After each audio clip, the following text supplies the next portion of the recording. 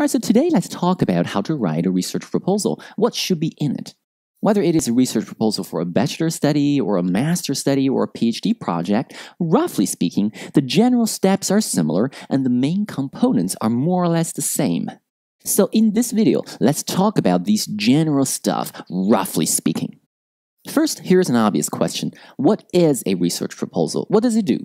When we're writing a research proposal, we're essentially just proposing to do a research study. We need to tell the reader what is it that we want to research, what is the question that we want to have answered, and how this question will be investigated and answered. That is what a research proposal does, for us to clearly propose our research ideas to the supervisor or the professor or the manager or whoever it is who's going to read and hopefully approve the proposal. And that is also why we need to write a research proposal before doing a research study. Now, what is the first step in writing a research proposal? If we look at how people start writing a research proposal, most students will probably start with a topic in mind. Usually, when I meet my students for the first time and ask them, what do you want to research about, they would normally have an idea, which is good. They would have a topic in mind, or they have some ideas in which they're interested, or they might have some kind of a personal story or anecdote which represents a general research topic that they want to go into. And this is a great starting point. So really, the first step in writing a research proposal or designing a research study is to have or choose a topic which is of interest to you. But having a topic in mind is really not enough. Nobody can do a research study on a topic. A topic is too general, it's too broad, and it's too wide, it's too non-specific. How can we collect and analyze empirical data to address something so general and broad? We've got to take this general, broad topic and narrow it down into a researchable question. Well, how can we do that? The best way, and maybe the only way, some people would argue, to do that is to read about it.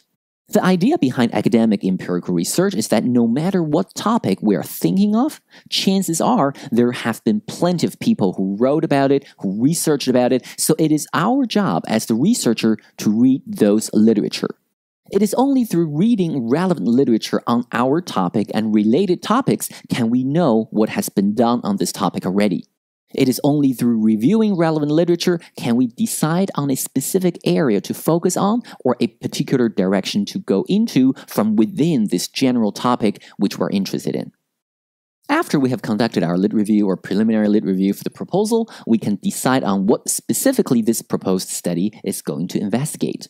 In other words, at this point, we are going to define our research study. Research definition can come in different forms. Sometimes it is formulating a problem statement and a bunch of research questions. Or maybe your professor will ask you to develop a central research question and a number of investigative questions. Or maybe you will be asked to conceptualize a model for testing. Or perhaps you will be asked to develop hypotheses so that they can be empirically tested. Or maybe your professor will ask you to do a combination of the things that I just mentioned. But regardless, the idea is to clearly define what this proposed study is going to investigate, be it in the form of questions or hypotheses or models or any other way, shape, or form. You will notice here that research definition or the formulation of main research questions is generally done after the literature review, which means our central research questions shouldn't be answered by the lit review.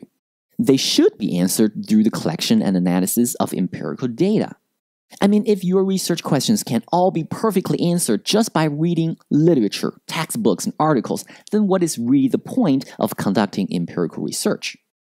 Okay, now that we know what our proposed study is going to investigate, next we need to decide on how this investigation can be carried out. In other words, we need to make some methodological decisions for this proposed study.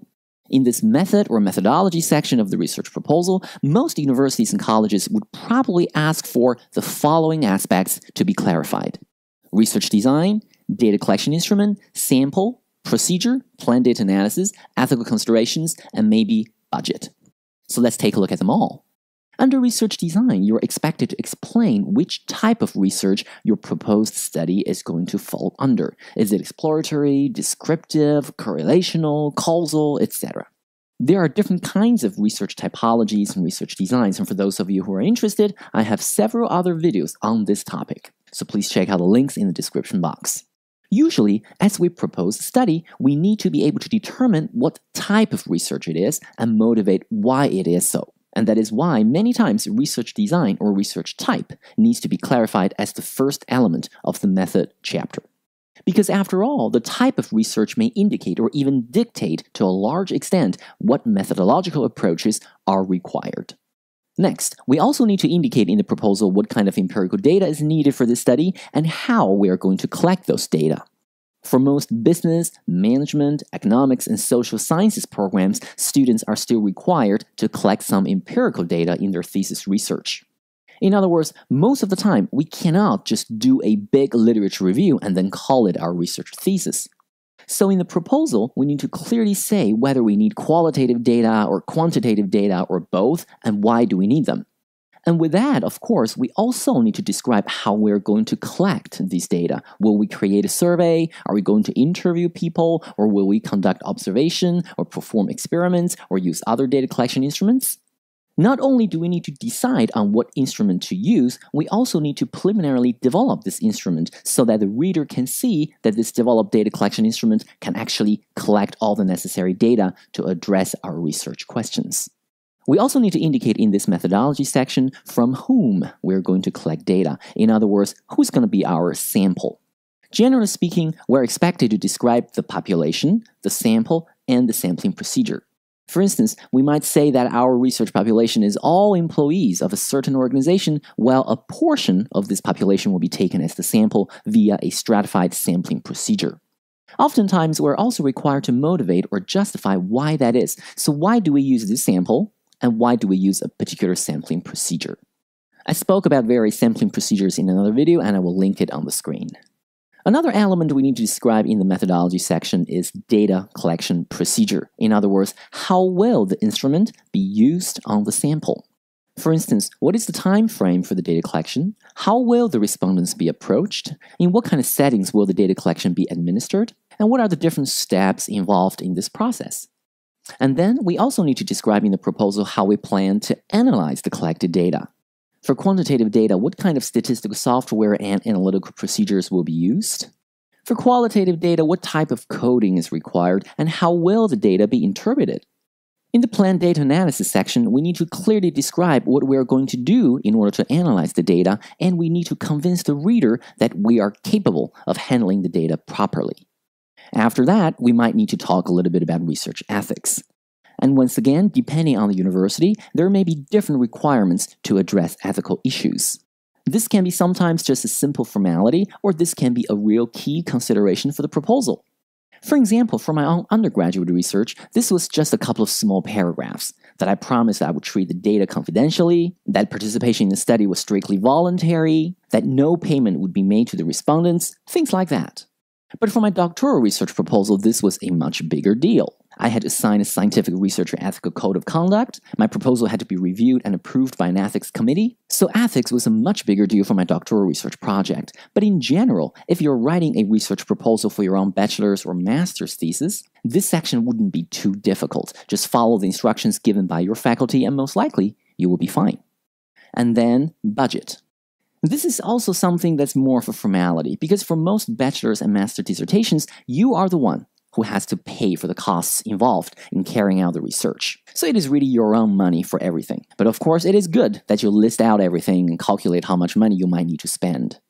Obviously, for a real commercial or governmental research project proposal, this budget section will have a lot more practical value. And finally, sometimes you might also need to put into the proposal a planning chapter in which you indicate a clear time planning for various steps involved in the research project. And usually this will come with some kind of a visual illustration, maybe a Gantt chart or something like that, to show that all the main components and steps are carefully and clearly planned out.